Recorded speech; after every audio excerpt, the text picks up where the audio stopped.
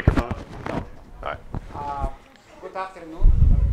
It's my pleasure to introduce our speaker today. It's our Professor Steve Shannon, who is a professor of nuclear engineering at NC State and specializing in industrial plasma processes. He received all his degrees, bachelor, master, and PhD at the University of Michigan. And then in 1999, he went to Silicon Valley and he worked for Applied Materials Incorporated. In 2008, he joined NC State Nuclear Engineering Faculty and he started the 4th State Application Research Lab, or in short, 4-STAR. And currently he has 50 referred journal papers and over 100 US and international patents in the area of plasma processing and plasma technology. Please join me in welcoming Steve. All right. Thank you very much. I've been teaching mainly, I actually had a chance to teach Dr. Epen's 201 class. Make sure the microphone's running here. Yeah, we're good. I had a chance to teach Dr. Epen's 201 class to actually see a few familiar faces from yesterday. It was really exciting. I think the yesterday and today are the first time I've gotten to talk to a full classroom, because I'm usually teaching, I've been teaching graduate classes lately. So it's usually been like 5, 6, 7 people. So this is really exciting. Thanks everyone for being here. So I'm going to talk a little bit about my past life when I was working in Silicon Valley and kind of how it applies to some of the work that we do here in the Nuclear Engineering Department at NC State University. I don't have a dedicated slide for it, but I obviously want to acknowledge the hard work that all my students have put into this. I'm showing their work, and I'm just going to get to stand up here and brag about it for a while. But if any of you are interested in any of the work that we're doing or anything that you've seen in the presentation today, our lab is just over the other side of this wall on the back side of the high bay in the old biomedical cleanroom space. And we love showing off all of our toys. So if anyone's ever interested in seeing it, feel free to stop by.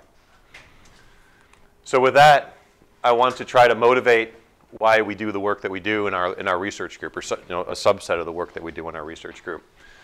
And to do that, what I want to show is I want to show a scanning electron microscope image of something that is probably in some of the devices that you currently have in your pockets. This is a NAND memory device fabricated by Samsung. And what it shows is a multi-stack. I'm going to point instead of use the clicker because the pointer doesn't work whenever we're doing the online stream. But what you have is you have a stack of silicon dioxide and silicon nitride layers through which you etch these holes and fill them with material.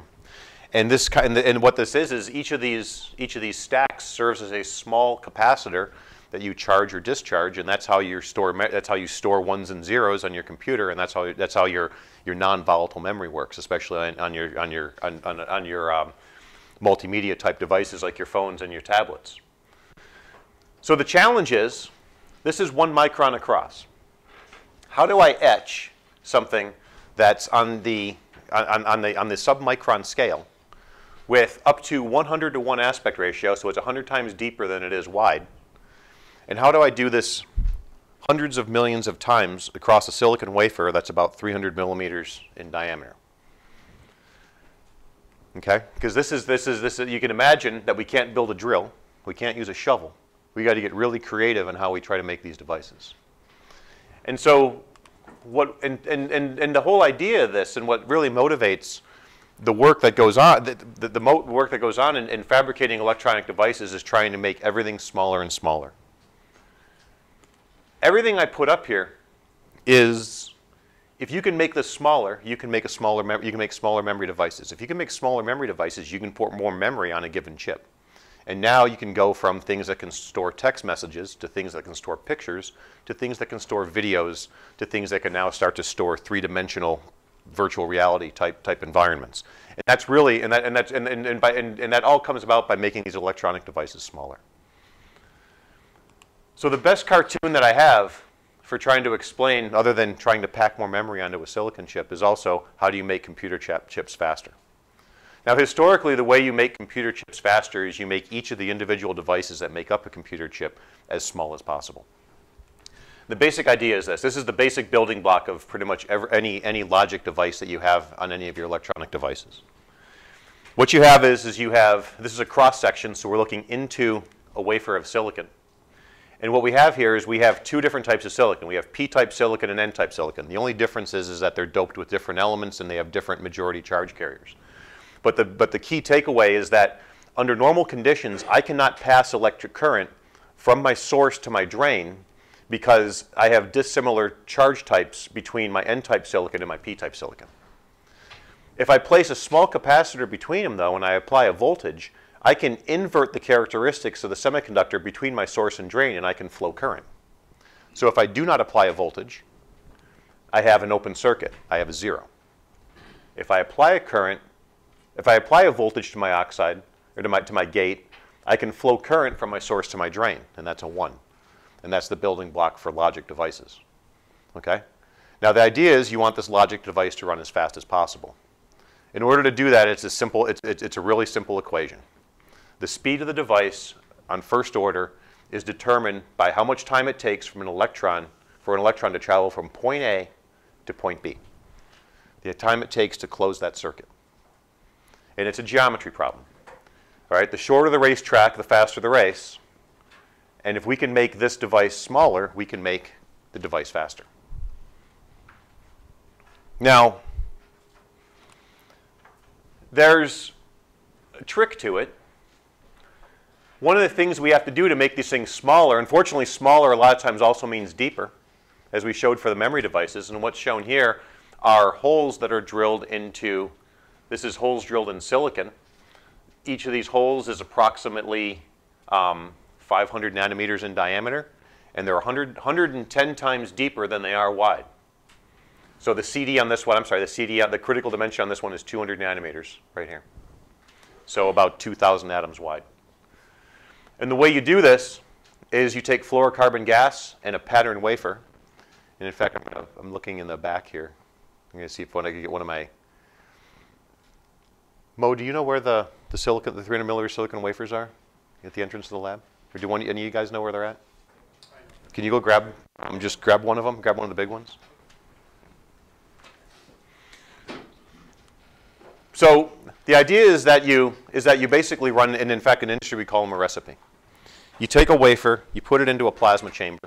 You take a fluorocarbon gas, which actually is not in itself not all that toxic. Carbon tetrafluoride was used for years for silicon processing. And if we filled this room with carbon tetrafluoride, the only thing we would do is asphyxiate ourselves because we just took all the oxygen out of the room. It's not toxic at all. However, if I bombard these molecules with a bunch of electrons, I can break apart those molecules and I can make CF2, which is the monomer for Teflon, or I can make atomic fluorine. So I can either deposit Teflon on surfaces or I can have atomic fluorine, which can chemically react with things. And I do this with a plasma reactor. Now, to just give you some perspective, because it's hard for us to visualize being macroscopic human beings and whatnot, just how small this is, I want to give you some perspective on how small the devices are in your computer chip.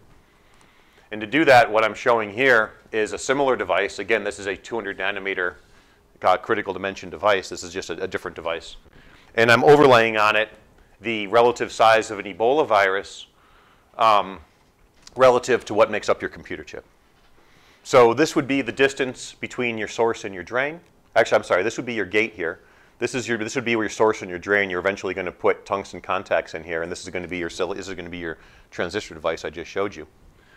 And so that's about 280 nanometers across. That's actually pretty old. These are recently fabricated devices that are 15 nanometers across, so 150 atoms wide. And this is an Ebola virus. And this is why one of the biggest costs of making a computer chip is actually the clean room.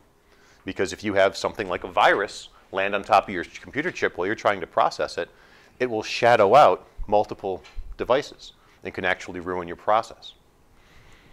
So a typical room like this will have 1 million particles per cubic foot that are 1 micron or larger.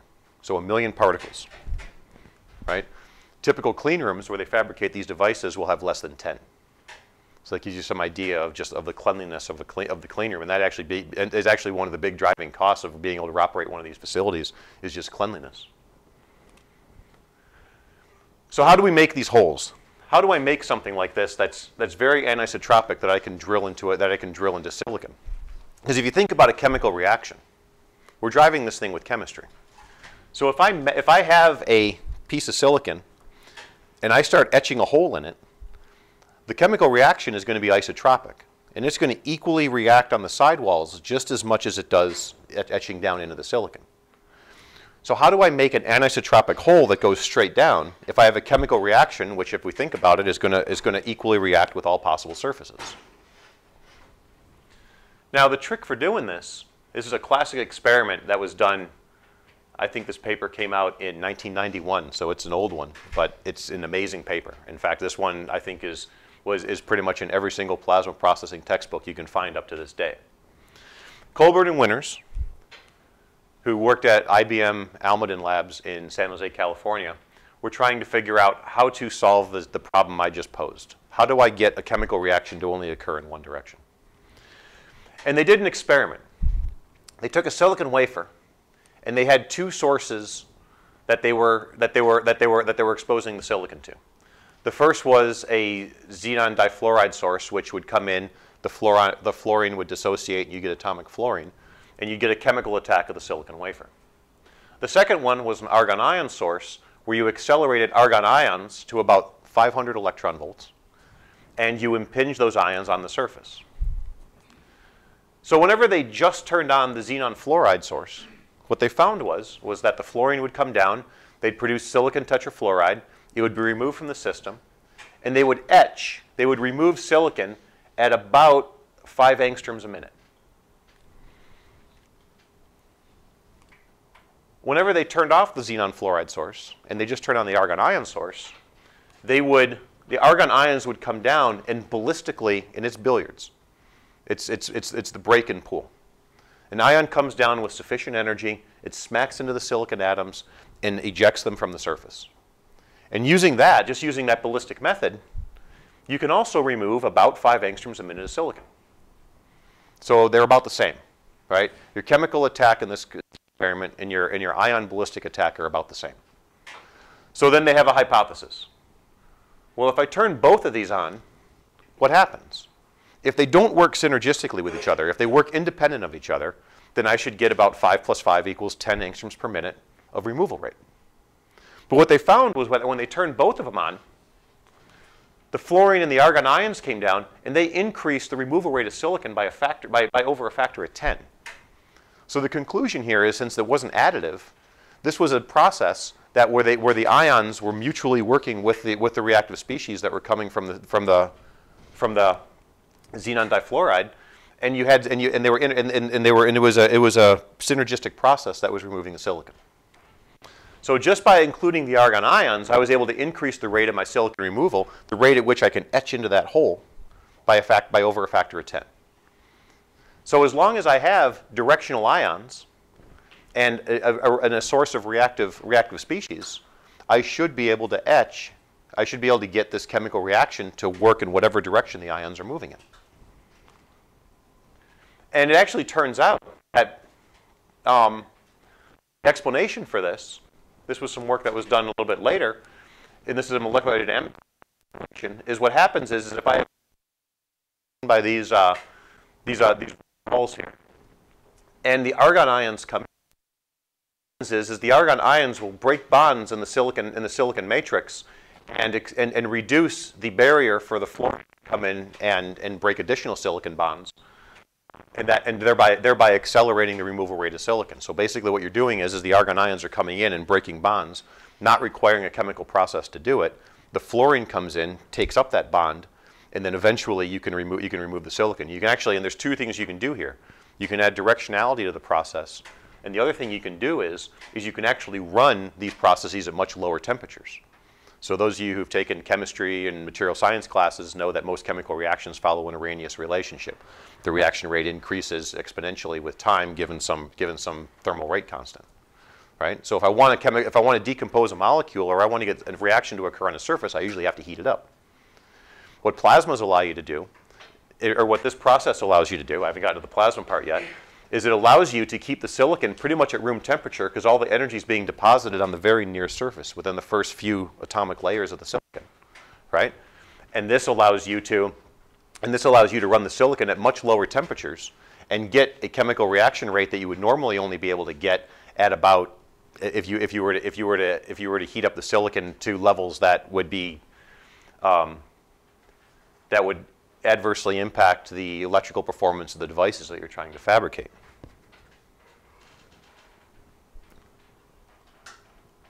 So fortunately, this technology exists. I want to make sure I didn't miss a slide there.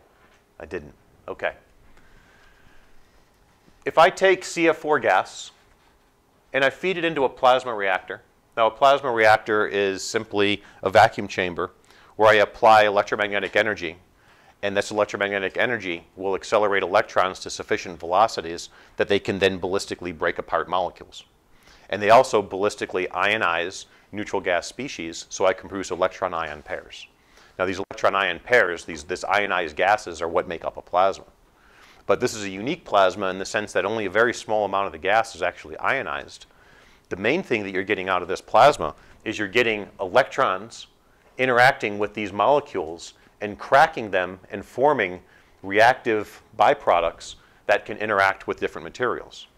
And you'll see in this reactive chain that two key ones that we produce are CF2, which is a polymer chain, so I can grow polymer on top of a wafer if I want to, and atomic fluorine. And as we showed in the previous slides, atomic fluorine will chemically react with a silicon and allow you to start to remove silicon from the surface and start to etch these holes. This is an example of such a system that does this. This was actually one of the last systems I worked on when I worked for before I came to NC State. I worked for a company called Applied Materials. So Applied Materials is a capital equipment company, a factory that is being built by a company like Samsung or Intel or Micron, right? What they do is that the Applied Materials builds all the machinery and all the systems that go into fabricating the silicon chips that the Intels or Samsungs or Microns are trying to produce. So these tend to run at very high vacuum. You can see down here a little turbo pump, and by little I mean about this big around. It's filled with high carbon steel blades that spin at about 40,000 RPM. You have about, in this particular system, we have about 15 kilowatts of RF power, which is comparable to the amount of power that's produced at NC State's local radio station. Let's see here. You have, so basically what will happen is in this chamber is you'll produce vacuum conditions that almost mirror conditions you find in space. You apply more RF power than a local college radio station. You apply, you insert some gas that has some atomic or molecular makeup that you want to try to produce. And when you mix it all together, you have chemically reactive species that will react with the silicon. What you also get in the around the periphery of a plasma, you get something really interesting called a plasma sheath. And a plasma sheath is actually pretty is kind of simple to understand. The basic idea is this: if I take a chamber and I fill it up with an equal number of electrons and ions, right? And let's say they have the same temperature. Everything's for argument's sake, let's make everything room temperature. Okay? And anything that touches the wall neutralizes. If the walls are grounded, the electrons are going to hit the wall and go to earth ground. The ions are going to combine with an electron on the surface and they're going to neutralize. Okay? So let's just do a thought experiment here. Actually, did I do the thought experiment already in this class? I might have. We might come back to this. I think I have it on a later slide. Maybe I do. It's a mystery. Can't wait to find out. Okay. One thing I want to emphasize, one thing I'll say before we get into the nuts and bolts of it is that what happens is you get an electron depletion around the surface of the plasma, and this electron depletion is because the electrons are so much lighter than the ions that at a given temperature they have a much higher velocity. So they stream to the walls first. They stream to the walls before the big stupid ions know what's going on. And what's left is a net positive volume charge around the periphery of a plasma that produces an electric field.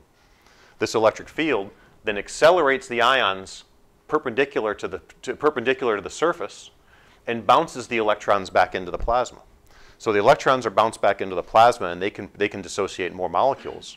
And the ions are accelerated to the surface, always perpendicular to the surface because that's how it works using Maxwell's equation.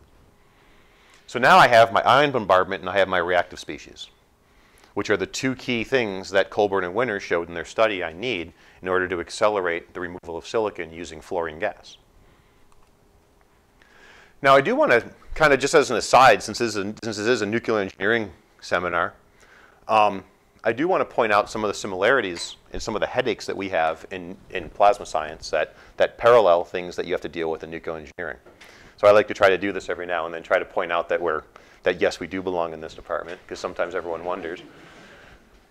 And what I want to show is, I want to show something that you're all familiar with, cross-sections. And you always, and in nuclear engineering, you always have to deal with miserable energy-dependent cross-sections for absorption and for fission and for whatever else it is you do in those reactors. And there's two things you have to worry about. If you have to worry about the rate of fission or the rate of absorption or the rate of scattering, is you have to worry about the shape of that cross-section. And you also have to worry about the energy distribution function of your neutrons, because it's going to be the integral of that neutron flux and that cross-section that's going to determine the rate of different processes that's happening in a nuclear reactor. Now, the challenge in nuclear engineering is that these things are rarely flat. Sometimes they're flat and sometimes they're not. And one of the headaches is dealing with cross-sections that aren't flat. And we have the exact same problem in plasmas. These are 3 cross-sections that I pulled off of an online database. It's kind of like similar to, you're going to have to help me out here. What's the database you will go to for the neutron cross-sections? NDIF. This is plasma version. So LXCAD is the version of is our version of NDIF. Okay. We can download these cross-sections. What you can see is these cross-sections can change by 2 orders of magnitude over a range of electron temperatures that we would typically find in an industrial plasma.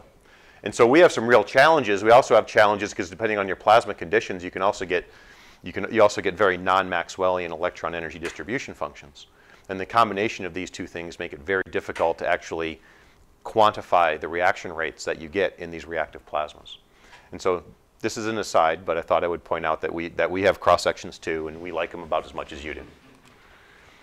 So if I take that, I can integrate my cross-section, my electron energy distribution function and velocity, and I can get a reaction rate multiplied by my electron density and my gas density, and I can calculate a reaction rate as a function of my average electron temperature. Now what's shown here is by assuming a form of my electron energy distribution function. Usually we use a Maxwell-Boltzmann distribution, even though they never are a Maxwell-Boltzmann distribution, is that the reaction rate, depending on my electron temperature, can change by orders of magnitude. All right, and so what we're looking at here is these are just elastic collisions. These are excitation collisions that will produce the species in a plasma that cause it to glow. All right, so your fluorescent lights basically function based on this green line right here. And then the rate of ionization, which is shown by the red line. And all of these have a very strong electron energy dependence. So trying to control this chemistry is not as easy as just turning up or turning down the heat. Everything is very coupled to it. Everything is very tightly coupled. And changing temperature or changing power or changing gas pressure, all of these have a significant impact, particularly on this electron energy distribution function, and can greatly change the rate at which reactions are occurring in your reactor.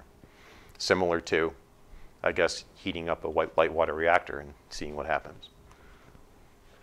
Now, I do want to point out that we should be very happy that plasmas exist. We should be very happy that Colburn and Winters decided that they wanted to shoot an ion beam into a silicon wafer. We should be very happy that plasmas make these amazing sheaths that accelerate ions perpendicular to the surface. And the reason for that is because it was around 1992, 1993, about 2 years after Colburn and Winters published that paper, that people actually started to use plasmas in computer chip manufacturing. And they used plasma in computer chip manufacturing so they could get that anisotropic processing. Because by having anisotropic processes, I can put stuff closer together.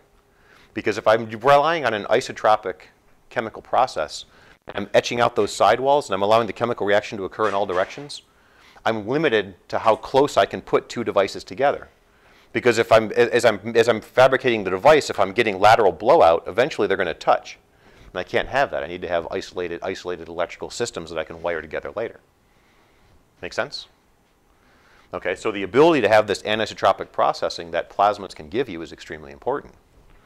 What's shown here, I just want to show here that this was about the time they started cutting in plasmas into volume computer chip manufacturing. In case you're wondering, so that's 1992.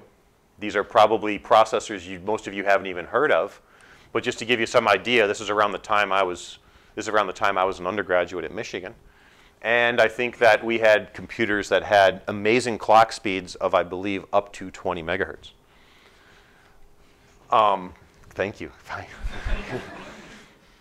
And so without plasmas, we had 8 megabytes of memory, a 500 megabyte hard drive if you were lucky. Flat panel displays didn't exist because you couldn't fabricate flat panel displays on plastic because you couldn't use plasmas to drive chemical reactions at low temperatures. You had 24-bit video, 28.8 kilobit per second connectivity, and your clock speed was around 33 megahertz. So those of you who bought a computer anytime in the past few years probably know that this would be, if you, your phone, right? Crap, your watch. Your watch probably has more computing power than what I wrote my PhD thesis in.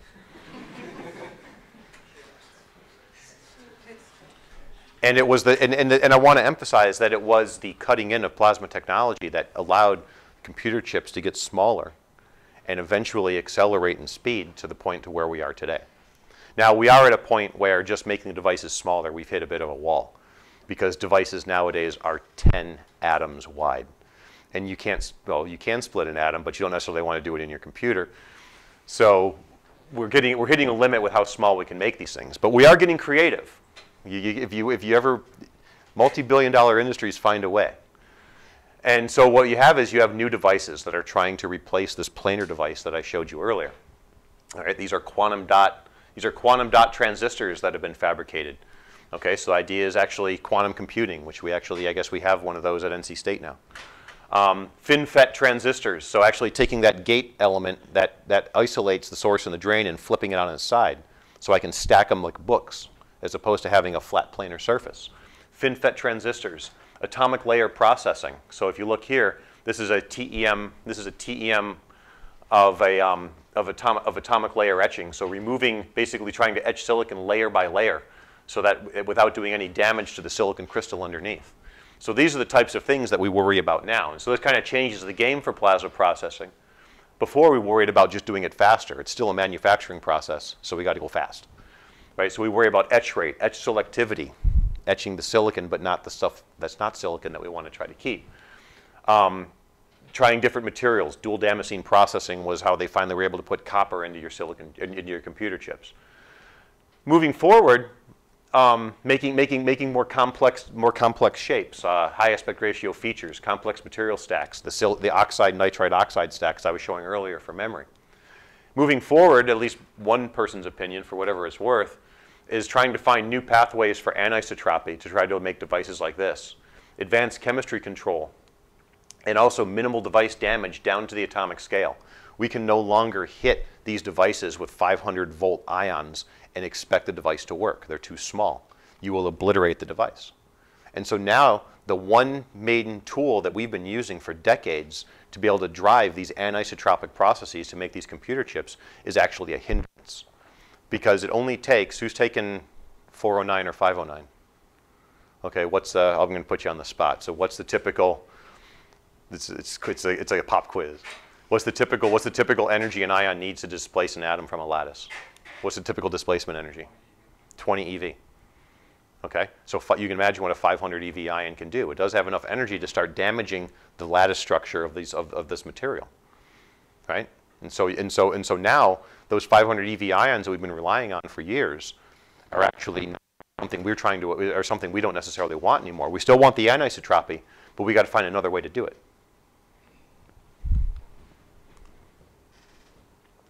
So I want to focus on the ions for right now. And what I'm showing here is examples of if you change the mass or the energy of a particle, you get very different outcomes. If you're going slow, you'll just trash the front end of your car, which, as my 16-year-old daughter demonstrated 2 weeks ago, is still enough to get it totaled. And then you have a slightly, this is her new car, because this way she's safe and we don't have to, and the car will never get totaled. So this is her new car now that she trashed the old car. And going at a slightly faster speed, you have a very different effect on the things that you strike. Similarly, ions, the ion energy and the ion mass, depending on how you engineer your system, have a will interact with silicon and other materials on the surface very differently. Now this is, as ridiculous as the previous slide was, actually here's a molecular dynamic simulation of exactly what we're trying to do here. We have a 200 eV ion come in, and it rattles just the first few monolayers of the silicon crystal. So this is a silicon crystal at room temperature. That's why all the things are rattling around. So you can see we start to produce a damage layer on the surface here. Another ion comes in.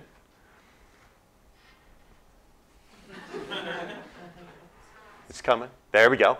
And it heats everything up. But what I want you to notice is we're not heating the bulk silicon. We're heating the first 5, 10 monolayers of the silicon. The rest of it's sitting pretty much at room temperature. These things aren't rattling around that much more. But what we are producing is a huge damage layer on the surface where we can accelerate these chemical processes. And the energy of those ions have a big impact on the depth of this damage layer, the amount of damage you're getting, and what the effective temperature is near the surface to be able to drive that chemical reaction. So if we can control the ion energy in these systems, we can control these chemical processes and we can make smaller computer chips. And that's kind of what I've been playing around with for way too long. So what gives an ion its energy in the first place? This goes to the quiz I was going to give you earlier, but I just remembered I had the slides, so we'll just use those.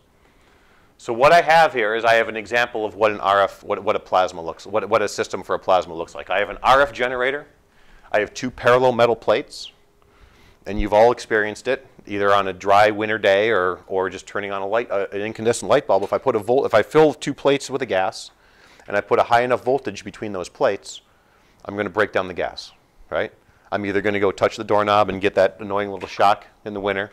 You don't get them as much in North Carolina as you get in Michigan. I grew up in Michigan, and from like November until February, you were zapping yourself every single time you touch something metal.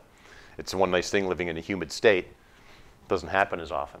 Okay, but you get the idea that if I put a high enough voltage between 2 conductors, I can get a discharge. I can ionize that gas. You've all seen it. Now, depending on what frequency, I don't want you to worry about the physics of this right now. The only reason I'm showing this is because this is one of the main tools that we use to drive what kind of plasma we're trying to make for processing. We have 2 competing things for this manufacturing process, right? We want to make reactive chemicals, and we want to have ions with some energy to hit the surface. We need the combination of both. We need to control that. Zero order control for plasma processing is to be able to control the ion flux and the amount of chemical reactivity you're producing. One of the easiest ways you can do that is just by picking the right frequency for that RF generator. If I pick a very high frequency, what I get is this is electron density, the density of my plasma, the number of electrons I have per unit volume, versus the voltage across the sheath of my plasma. That voltage drop that I get because all my electrons went away. And if I have a very high frequency, I get very high electron densities and relatively low sheath voltages. If I have very low frequencies, what I get is I get very low electron densities and very high sheath voltages. And what happens is that depending on what gas I have in the system, it'll follow one of these trajectories. Well, what I can also do, because engineers are smart, is I can say, well, why don't I just pick one of these and one of these and use both of them at this exact same time. And I'll use this one to make electrons and this one to use ions. Now, there's a second effect that happens whenever you pick a frequency. And that's what happens to the distribution. It's not just the energy of the ions that's important here, and I'm going to show why in a second. But it's actually the energy distribution function. If my average energy is 100 volts, how many of those ions are 10 volts? How many of those ions are 200 volts? Because as the car example just showed, I get a 10-volt ion is going to do something very different than a 200-volt ion, right? And I want to be able to control that. Now, one of the things that happens is that depending on where I pick my frequency, either high frequency or low frequency, what happens is that my plasma is oscillating with that applied voltage. And as it oscillates, the ions will pick a specific energy given the phase that they enter the sheath relative to the RF power supply. And at very low frequencies, I can get a very broad ion energy distribution function. So the ions are averaging 100 volts, but they're going from 0 to 200. Or I can increase the frequency, and I can get pretty much all my ions to hit at the same energy. And you can imagine that both of these, that these 2 cases are going to have 2 very different effects on the silicon. whether I'm tickling it with a bunch of different energies or I'm hitting them all with one particular energy. So what we found was that if you played around with the frequency combination in these plasmas, a couple other things happen. If you increase your electron density, your ion energy distribution function will get fatter. So as you try to make more chemistry, you're affecting your ion energy distribution function. If you try to increase that sheath voltage by turning up the power, then what happens is that you might increase the energy. Your average energy is going, in this case, from 500 to 1500 to about 2000 volts, but you're also increasing the width. So there's no free lunch. You're not going to be able to just independently control the average energy or the amount of chemistry without also subsequently affecting the shape of the energy distribution function. So we decided to play a game a few years ago, and we wanted to figure out how to control that distribution function independent of all these other things, independent of the chemistry, independent of the voltage, by combining frequencies together. And people who did this in the past, they tried using these really crazy waveforms. So instead of using a sinusoid, they would use these pulse waveforms. They'd use these sawtooth waveforms. And I'm going to skip this just because that was a dumb idea. And the reason why it's dumb is if any of you have ever taken a microwave or RF class, you'll know that the circuitry you need for impedance matching into a high frequency system pretty much gives you, it's a bandpass filter and lets one frequency get through. And so if you have a broadband, if you have a broadband waveform with a lot of frequency content, you're still only going to get a sinusoid out the other side. That's just how it works. So we decided, well, let's just simplify things. And let's just pick two frequencies, a high frequency and a low frequency. Let's pick a frequency that by itself is going to give us all our ions at one energy. And let's give us another frequency where all the ions are going to give us that big fat distribution. And let's combine the two together and see what happens. And sure enough, what we found out was that if I control the fraction of my low frequency current, I can dial in between a relatively monoenergetic ion energy distribution function and a very broad ion energy distribution function. So what I do by combining these frequencies is I can now control that energy distribution function. Right? I can dial it in. I can either have that truck plowing through cars, or I can have a bunch of that little car with all the guys running off, or I can have a little bit of both. And I can decide that on my system by just partitioning my power between two different frequencies. Is it important? Turns out it is. One of the things, remember, this is a sketch of a high aspect ratio hole, just like I was showing on those previous pictures, trying to etch into, in this case, we're etching into glass, but same difference. We're trying to etch a big, deep hole into it. What I'm showing here is that what happens a lot of times in these processes is that as the hole gets deeper, it's hard to push reactive stuff down, and so the holes will start to taper, and they'll start to get thinner and thinner as you get towards the bottom. And what we found was that by mixing different amounts of low frequency power, we could control the slope of the sidewall, and we could either make this completely vertical or control this taper angle.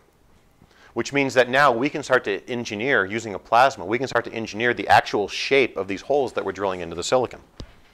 And that was nice. That was actually, this actually ended up in, for a while I got to brag and say that, in fact, my daughter got in trouble for it. At one point, she was they were doing like, what does your dad do for a living? And my dad said, my daughter told the teacher that, well, my dad makes a machine that makes all the computer chips. And the teacher actually wrote to us and said, your daughter's, I got to stop exaggerating. And the irony was at the time was she wasn't. That actually every fab that was built between, I think, 2004 and 2008 had a machine that I had a patent on. So she was right. And so we wrote the teacher back and told her that, and then the teacher was like, sorry. So can we do more? If we can affect high aspect ratio etching by playing with the width of the distribution function, can we do more? And so we started playing around. This actually goes towards the stuff that we started doing now that I'm at NC State, was trying to figure out how we can better engineer these distribution functions. So before we just picked two random frequencies. What if instead we pick two frequencies that are integer harmonics of each other? Can we control the phasing between integer harmonics and better control the ion energy distribution function? And so we did some work. This was done on, where's Yua? Is he here? He's not here? So one of my students, Yua, was working on a chamber medusa where we did some experiments a few years ago. And what we did was we built a sheath model. We built an analytical model to try to predict by phasing these different RF power supplies, could we modify the shape of the distribution function? So we made a really simple, stupid model. And you can tell because it doesn't match the experimental results very well. Actually, it matches them pretty well. We were able to predict the width of the distribution. We were able to predict the relative location and magnitude of some of these peaks just with this simple little distribution, this simple little model. And then we hooked up a retarding field energy analyzer to an experiment to try to validate the model and got pretty good agreement. That's what these dotted lines are. These were measurements we made in the lab when it was upstairs on the 3rd floor. Of course, it wasn't perfect, so then we turned to Mark Kushner over at the University of Michigan, who has a fully self-consistent plasma model that accounts for plasma chemistry and sheaths and everything else. And we sent him some data. This was our measured results, and these were the results he took for ion energy distribution function for 3 different phases between two harmonic power supplies, and we got very good agreement between what we measured and what they got with a more. So basically, our model sucked. It was good enough to prove the point, but to get a more accurate result relative to experiments, we just needed a more complex model. Skip this. Actually, do I want to skip that? OK, let me talk about this for 1 second. So what does phasing do? All right, phasing does not change. If you look here, phasing really doesn't change the width of the distribution function very much. It only changes how many of the ions are sloshed to one side of the average versus the other. So you're basically playing with, you're not playing with the width of the distribution function, you're playing with the skew.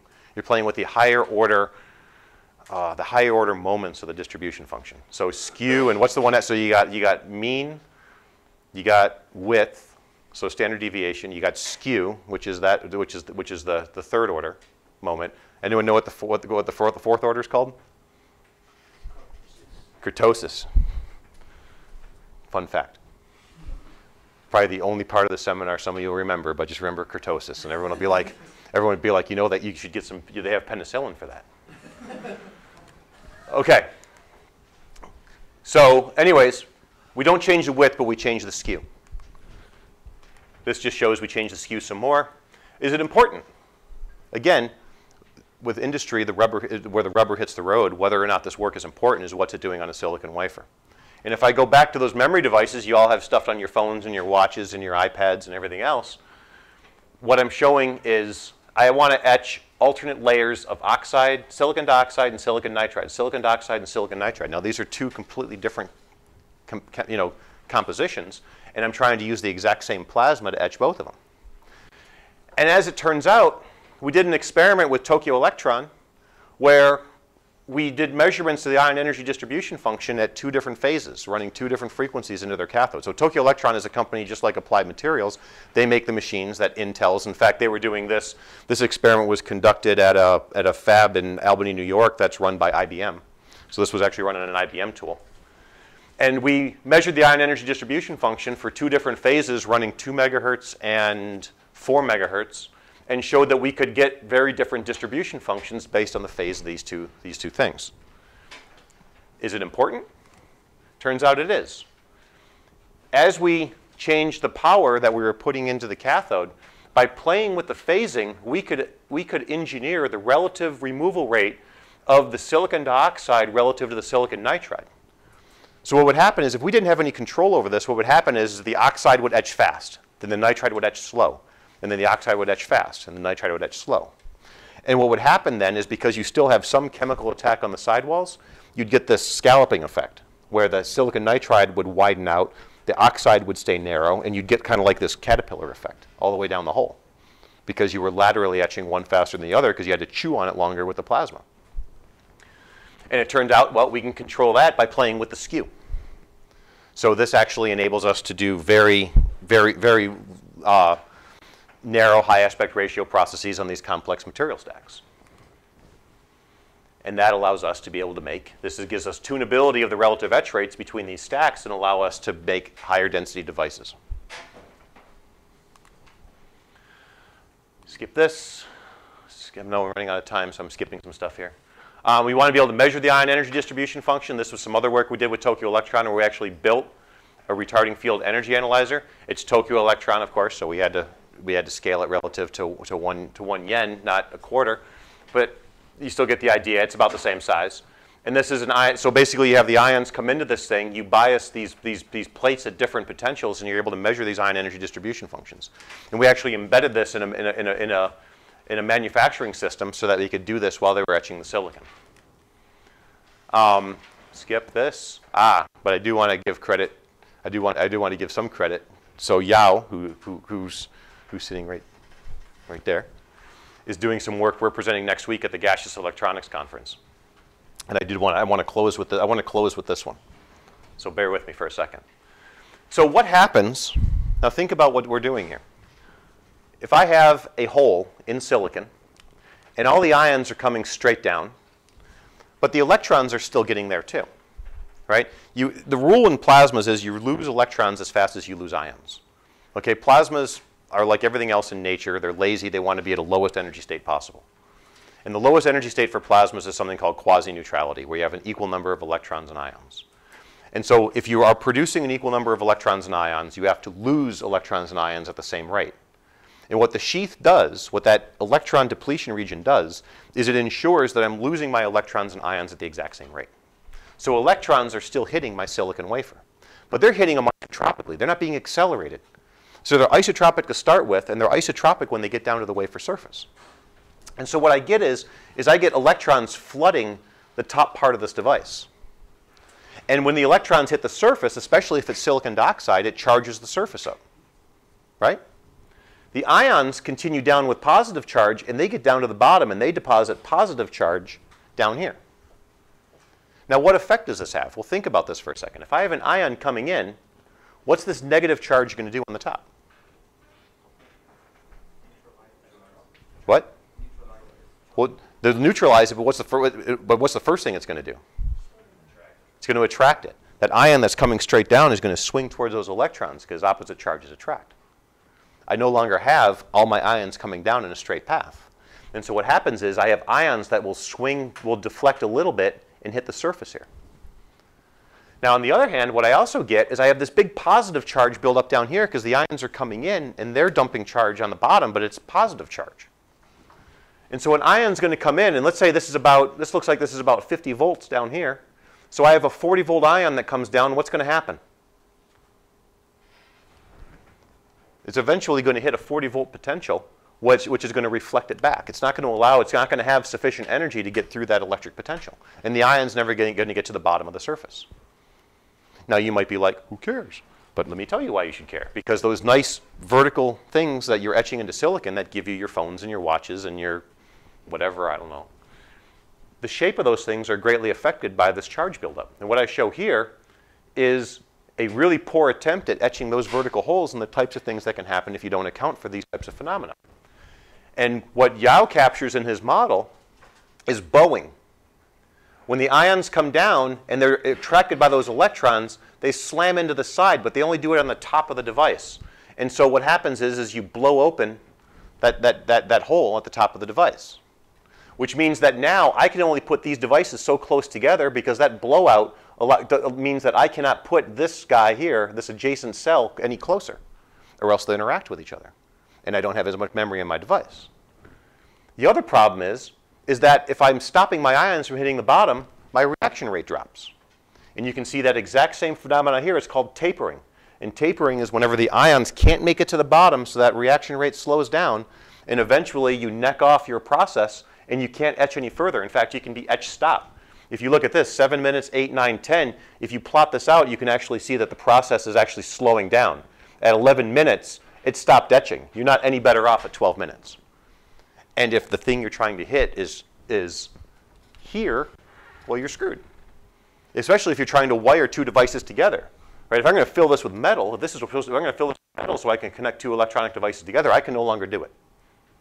And so now I can no longer make these devices. And so understanding how this charge accumulates on these surfaces, how these ions interact with the surface, allows us to better understand how to make higher aspect ratio features. So this is some of the stuff we've been doing. This is the stuff we're doing with ion energy now. It's kind of neat. I remember making all sorts of horrible, when I first started in industry, I was a process engineer. So process engineer was, I would have the silicon wafers. Let me see that real quick. So process engineer was, you had silicon wafers. Show you an example of one here. Yeah, well, yeah, clips. There we go. So this is what they make your computer chips on. This is a single crystal of silicon. So this was, I'm not saying I stole it, I'm just saying Applied Materials can't find theirs. Actually, I'm kidding. This was actually one we got from when we were doing some work with Tokyo Electron, because it's got silicon nitride deposited on one surface. Silicon nitride makes this beautiful deep blue. It's a thin film that makes you this deep blue hue, and then silicon always gives you this kind of gray carnival mirror kind of look. But that's a single crystal of silicon. This is not polycrystalline, right? So this is like the ultimate in rock candy. Now, if you guys can be really careful. So as a fun fact, so think about this for a second. So that's a 300 millimeter wafer. How big is a typical computer chip?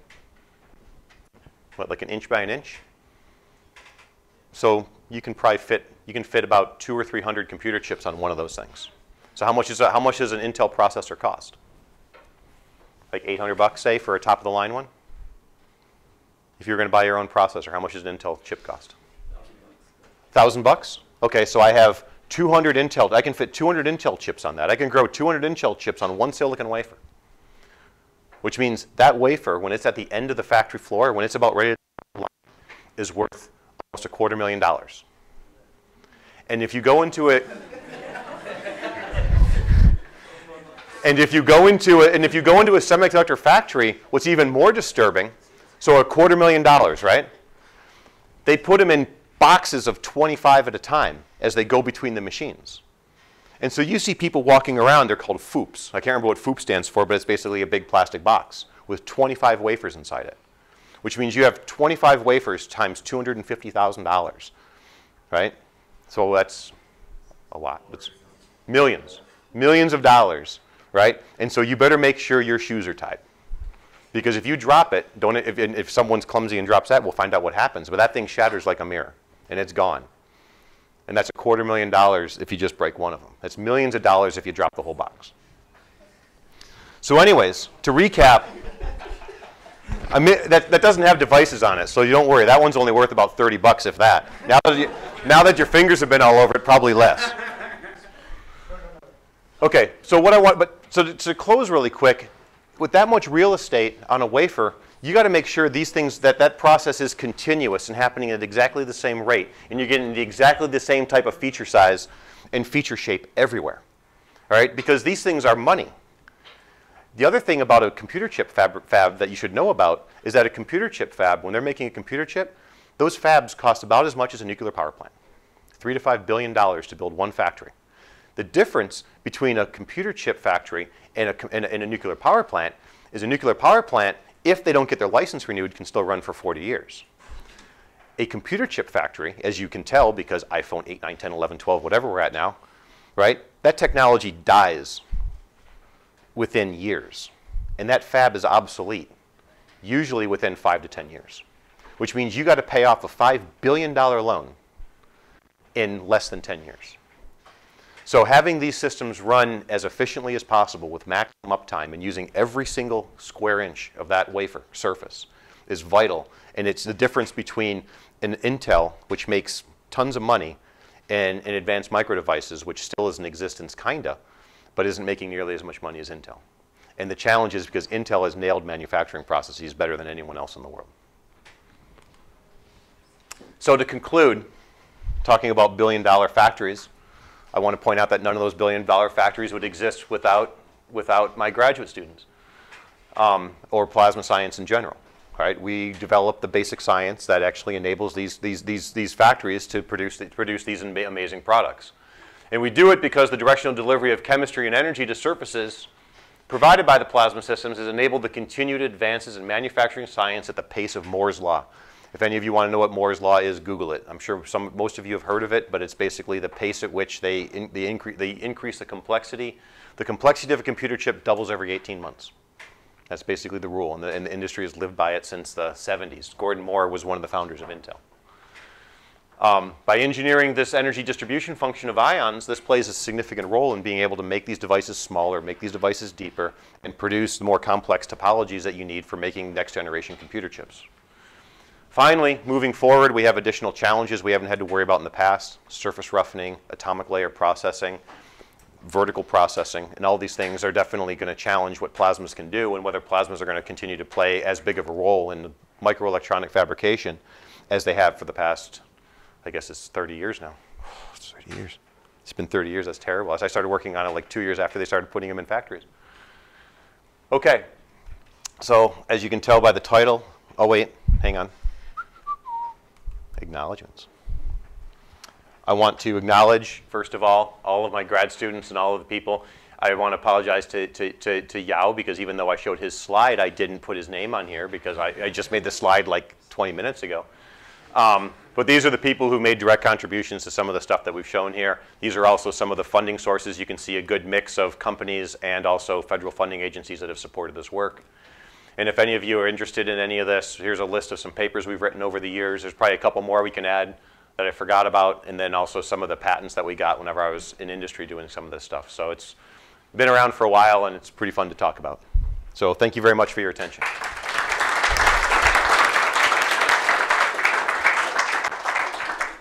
So questions or comments to Professor Shannon?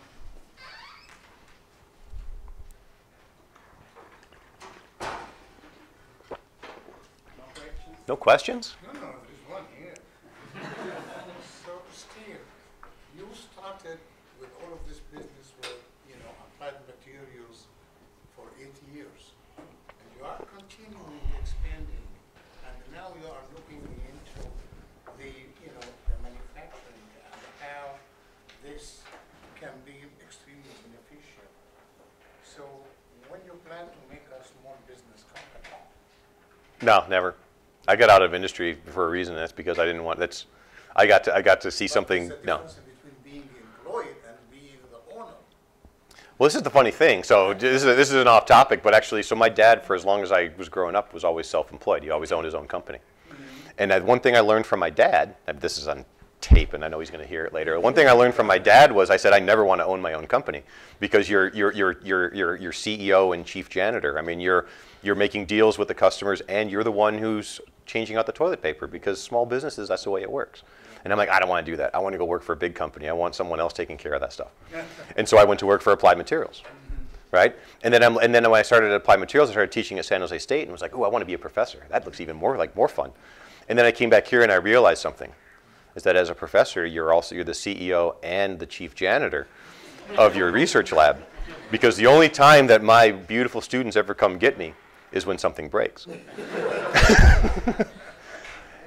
So one last thing, I'm going to go ahead and say this online. I want to apologize to Joel for missing his. I want to give you credit for making it to my talk when I obviously was too big of an ass to make it to yours this morning, and I'm sorry.